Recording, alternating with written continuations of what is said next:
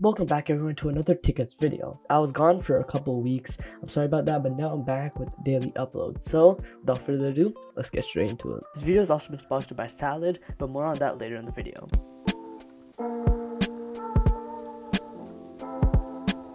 Okay, here I am in my Visual Studio Code, and today we're going to be creating a transcript button. So basically what we're going to do is this is not going to end our series, but it's going to end all of the tickets part.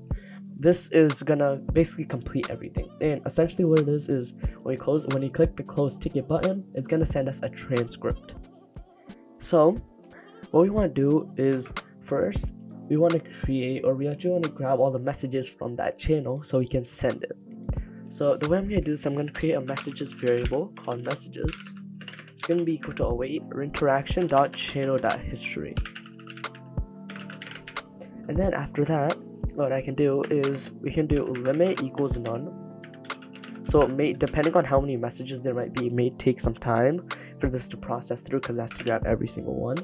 But after it does that, we're going to do oldest equals underscore first equals true. So it grabs it in chronological order. And then, or not chronological, but by whichever one was sent first. And then what we're going to do is we're going to do flatten and create it into an actual list.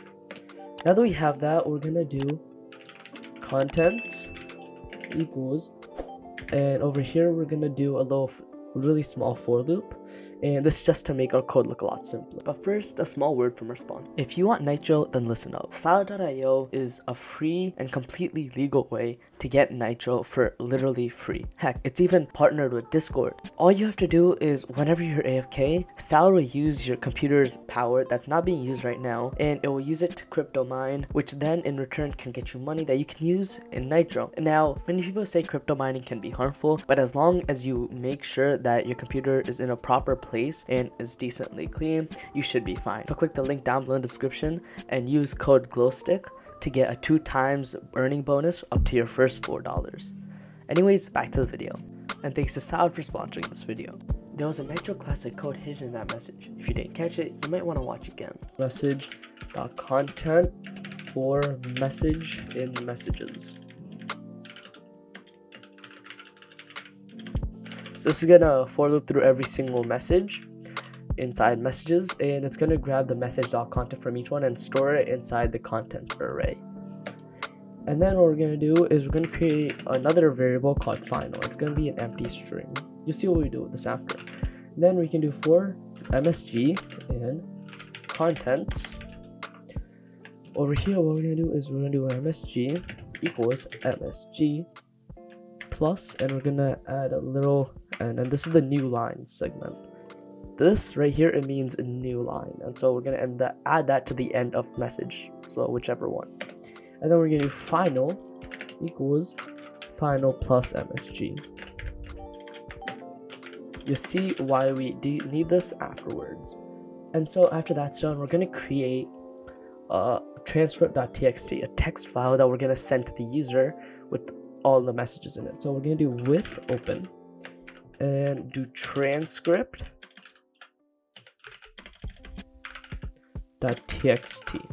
Now the reason that we're doing this is, the reason that we're doing open is because say there's a transcript.txt file, then it's just gonna create one, and then afterwards we can delete it, so every time it creates a new one. As f, and then we can do f dot, right, you can call this as file as well, f.write final, and the final contains all the transcripts properly parsed and in the proper order, so it's easily readable. And then now that we have that, what we can do is over here we can, when it says interaction.user.send, we can actually send them the transcript. So file equals nextcore.file, and then over here we're gonna pass in transcript.txt. So we're gonna send them transcript.txt, and then we're gonna remove that file. So we're gonna do os.remove transcript.txt, and forgot, but you have to put this in the string, so quotation marks.